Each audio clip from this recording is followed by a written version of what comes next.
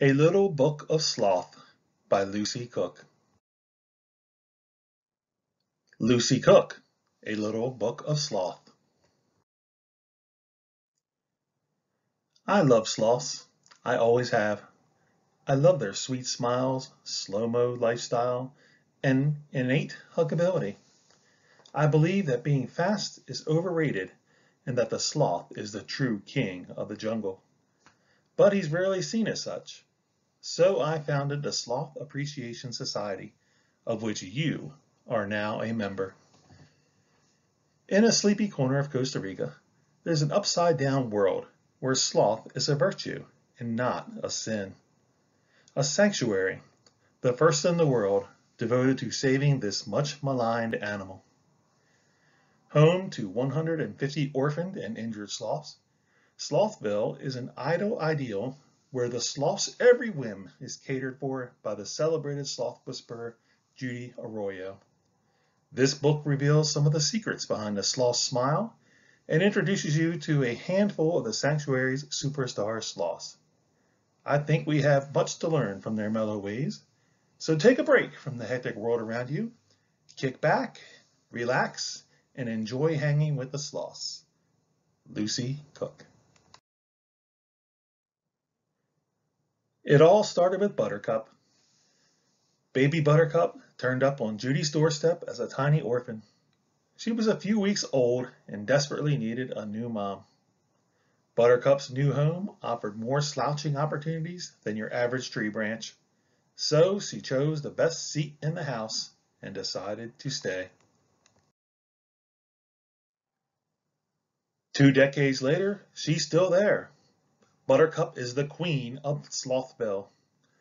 She rules over her slumbering empire from her very own wicker throne. As a wise and benevolent leader, her sole decree is that everyone just chill. Word got out that there was a place that cared for sloths in need. And soon, sloths were everywhere.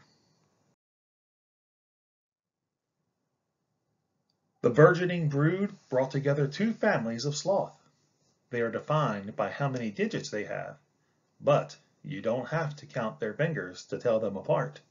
On Buttercup's side, the Bradypuss, or 3-fingered sloth, is the Muppet with a medieval haircut and Mona Lisa's smile. The Cholapus are cousins of the Bradypuss and have just 2 fingers. They look more like a cross between a Wookiee and a pig.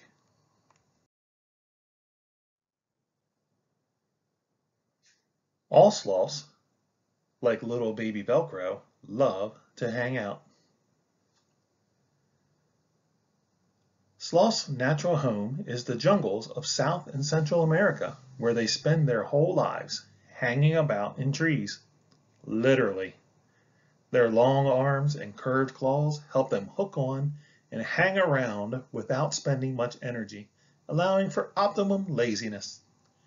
60 million years of evolution have made sloths the absolute masters of mellow.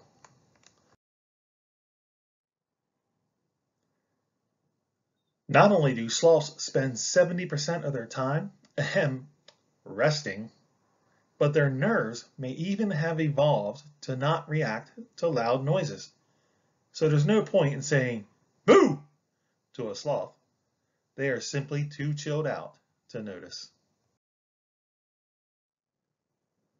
Sloths aren't monkeys or bears, but xenothrans, which makes them sound like they are from outer space. And they have a sci-fi biology to match. For a start, sloths can't control body temperature like other mammals, so they bask in the sun like reptiles to warm up in the morning. The nights can be a trifle chilly for a baby sloth who no longer has his mom to cling to. So Judy invented specialized sloth onesies for those in extreme need. Here's hoping they remember to wash them first. A sloth can't pop down to the shops and buy these. They are handcrafted from old sports socks. Baby sloths are Jedi masters of the hug. Their innate huggability helps them cling to their moms for the first year of their lives. They love to hug so much, collectively, they form a cuddle puddle.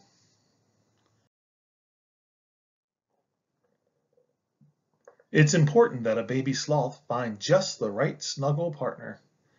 So the orphan babies get stuffies to hug in place of their moms. Mateo was especially fussy with his choice. He tried quite a few before deciding on Mr. Moo. Mateo is so cute, he should come with a public health warning. But don't be fooled by his sweetie pie looks. This sloth has attitude. Mateo is a streetwise sloth who was found abandoned near the capital city. He's a bit of a loner and prefers the soft but silent company of Moo to hanging out with the other sloths. If any of the other baby sloths tries to sneak a Moo hug, a fight breaks out. A very, very slow fight in which the winner is the last sloth to stay awake. Wild sloths are solitary animals, but the sanctuary sloths make friends for life. Sunshine and Sammy were rescued from poachers who wanted to sell them as pets. They arrived within days of each other and have been on a hugging marathon ever since. Their party trick is this impersonation of a freaky double-headed sloth monster. It makes people squeal, but from cute overload, not fear. Just don't tell Sunshine and Sammy that. If hugging were an Olympic sport, then Ubu would be a gold medalist, but he wasn't always so strong. As a baby, Ubu lost his grip on his mother and fell. When he hit the ground, he hurt his spine, and now his back legs don't work. But plenty of physical therapy has given this paraplegic baby sloth the upper body strength of a champion wrestler. He'll never let go of another sloth again. Even Mateo, who only tolerates Ubu's monster hugs by dreaming of Moo. Ubu's not the only sloth to require special medical treatment. Orphan babies often arrive with broken bones and other mysterious problems. The sanctuary has its very own sloth piddle to treat sloths with special needs. Some sloths are more special than others, like the twins, Violet and Sebastian. Their trip to the sloth piddle resulted in a serious fashion overhaul. Out went the old sock pajamas, and in came some seriously snazzy bandages. Although Violet was somewhat jealous that her brother got the blue stars, and Sebastian felt that pink was much more his color. Did somebody order a bucket of sloth? Every home should have one. A party-sized bucket with plenty of sloth hugs to go around. Bucket, by the way, is the sloth's favorite way to travel. It's fast, it's like flying, and it allows them to snooze on the move. Sweet. What sloths lack in speed, they make up for in fancy arboreal acrobatics. Three-fingered sloths are the only mammal on the planet with an extra neck vertebrae and can turn their heads up to 270 degrees. So even when they are upside down, their smiles are the right way up. There's no time to be a slouch at the sanctuary. All baby sloths have a daily workout on the jungle gym to polish their climbing skills. Work it, Wally! Wally is a hard-working young sloth dedicated to self-improvement. He has finally learned how to climb up, but he's yet to master the art of reverse and often has to be rescued from the top. At the sanctuary, the sloths take a regular splash in a special green leaf tea to keep their skin healthy. Wild sloths are actually green. Their coats are mini jungles of algae and insects, including a moth that only lives on a sloth. They look and smell just like trees. Sloths are like stealth ninjas, and these invisible cloaks prevent them from becoming eagle food, which is just as well. Since their top speed is 15 feet a minute, running from danger is simply not an option. When their beauty treatment finishes, the baby sloths are hung out to dry. Of course, with sloths, there's no need for clothespins.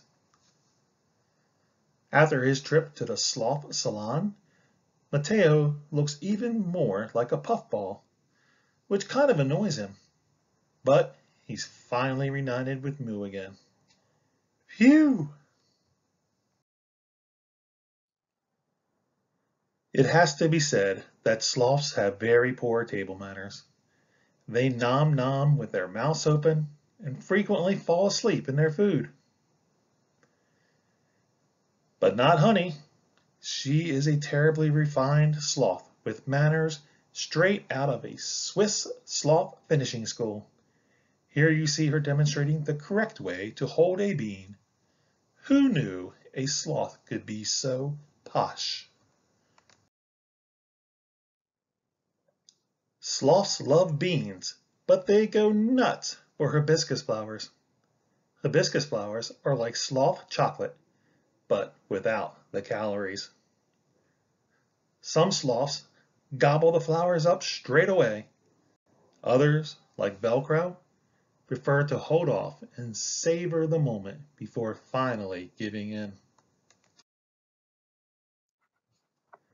With his fabulous Buddha belly, Biscuit, like all sloths, is a bit on the portly side. But in his own way, Biscuit is an athlete, a digesting athlete. A sloth's diet is the key to its slothfulness. In the wild, sloths don't eat beans like the sloths of the sanctuary eat. Their diet consists of jungle leaves that are a bit toxic and don't provide much energy. Their secret weapon is a big tummy, like Biscuit's, and lots of time. It takes them 4 weeks to digest one meal, and their stomach contents make up 2/3 of their body weight. They need to take it easy or they'd suffer terrible indigestion. To potty train a sloth, you will need 1 baby sloth, 1 poo pole, quite a lot of patience. Wild sloths have somewhat bizarre bathroom habits. Once a week, they descend from the safety of their treetop homes to do their business at the base of a tree. Such eccentric etiquette is one of the great mysteries of sloth behavior. The sanctuary sloths must learn to do the same. Just don't hurry them. Sloths, after all, hate to be hurried, especially while on the job. Although some, like Cosmo, get a bit confused about the point of the poo pole. A sloth's smile hides the secret to a happy, huggy, slow-mo lifestyle. Take a cue from nature's couch potato and heed Queen Buttercup's decree. Just chill. Slothville Yearbook. Violet and Sebastian, Slothville's resident fashionistas, often seen modeling next season's attire. Buttercup, the queen of sloth, throws the best sort of fest, a snooze fest. Wally dreams of setting a world record for climbing Mount Everest. Slowly. Honey, behind her sweet smile, lurks a super sneaky bean thief. The babies in this book are undeniably cute, but please remember that sloths belong in the wild and should never be kept as pets. If you want to adopt a sloth, visit the Averios del Caribe Sloth Sanctuary website, slothsanctuary.com, and make a donation. They won't send you an orphan sloth, but they will care for it until it can be released back into the wild where it belongs. To share your sloth love and join the Sloth Appreciation Society, visit slothville.com.